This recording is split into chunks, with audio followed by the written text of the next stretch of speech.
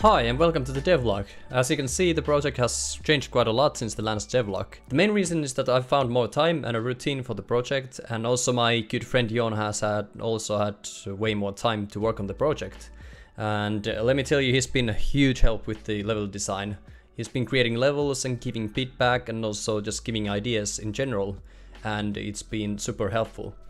We've had multiple discussions about the things in the game, which has felt incredible and basically boosted my productivity. And we actually have a name for the game now, which is awesome. And well, the game's name is not awesome, but the game's name is actually Koura. And you Finnish people out there probably realize that it's the Finnish name for claw, and you're correct.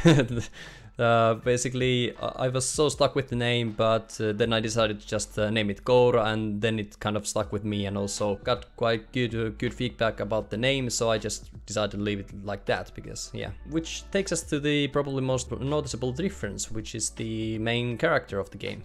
You remember the wit from the last devlog? Well, you know what, it's scrapped. So now we have this kind of possessed hand that has a mind of its own, which I really like.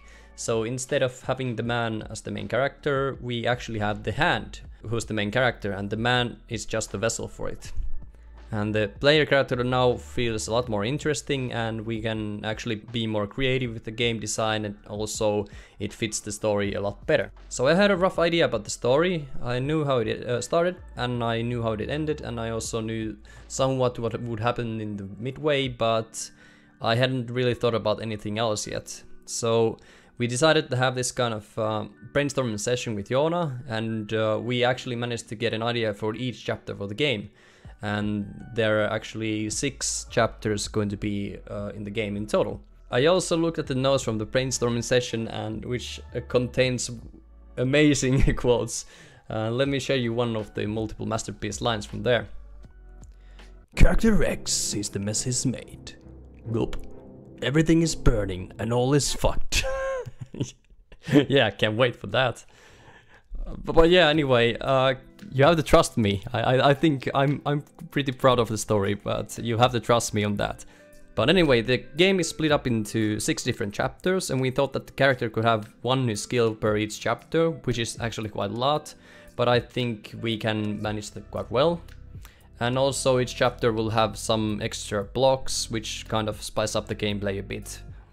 And right now we are just focusing on the first chapter, just getting it right, where the character has this kind of a grappling hook mechanic, which you can use to grapple to a wall or a ceiling from a long distance, and after that you are able to bounce into any direction you want. It felt like a good solid mechanic to start with, because if you are introduced to the hand, well, I think we should be able to do something with the hand. After we had decided the other 5 skills, it felt like we wouldn't even need the swinging for the game. Probably. But yeah, remember how I said that the swinging is going to be the main mechanic? Well, you know what, that's also scrapped. But the skills simply just felt a lot more interesting, and we wanted the actual character skills to be kind of the main mechanic instead of some environmental blocks, if that makes any sense. So the new character has some animations, and let me tell you, I just love blending animations.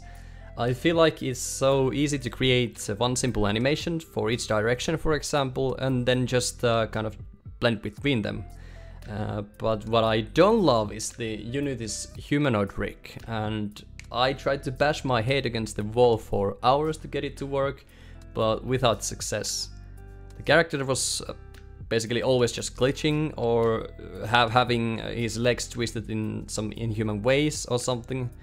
But thankfully I found a way to actually use a generic rig with an avatar, so we can actually be able to use the avatar masking, where I just manually set the transforms for it, and it just worked flawlessly, saving me from a lot of headache. There's also been some improvements to the level generator, such as the brush size, direction, new blocks and whatnot. And also there's now this kind of camera area that blocks the camera from going outside the level's borders. It's cool and all, but introduced a new problem with the camera's perspective, where if you are in the far edges of the screen, it's kind of hard to know where the player is going to hit, but that's a problem for the later video. Whenever I saw Joona making the levels, I was pleasantly surprised by the speed that we can make the levels actually. It's an amazing feeling to actually see your tool being used by someone who can actually create levels. I'm actually starting to feel hopeful for the project. And at first I thought that the 6th chapter is probably going to be too much, which still is quite a lot, but now I'm actually starting to think that we can actually do some extra levels too. But yeah, we have some ideas for that, but yeah, it's gonna also be in the later videos. There's also been a lot of different discussions regarding collectibles and secret areas and all that, and of course I love those kinds of things in pretty much every game. I would like to give this kind of a normal experience for people who just want to enjoy the story or enjoy just some normal difficulty levels. But I also want to give the people who want to challenge themselves a bit, just challenge themselves in more ways. We have also given the game to some of our friends to test out and get some feedback from them, which has also been very helpful. And we have been doing some little tweaks and changes to kind of suit the feedback and try it out if they work better now.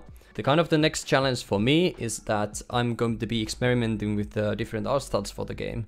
I'm kind of sick of looking at this kind of hot garbage. We want something elegant, we want something simple, not too much details, but also just good enough to look pleasing to the eye. I also created a Discord channel, so if you want to come hang out and talk about the game, or if you want to give feedback or ideas, just feel free to come join us and just, yeah, let's talk. That would be great.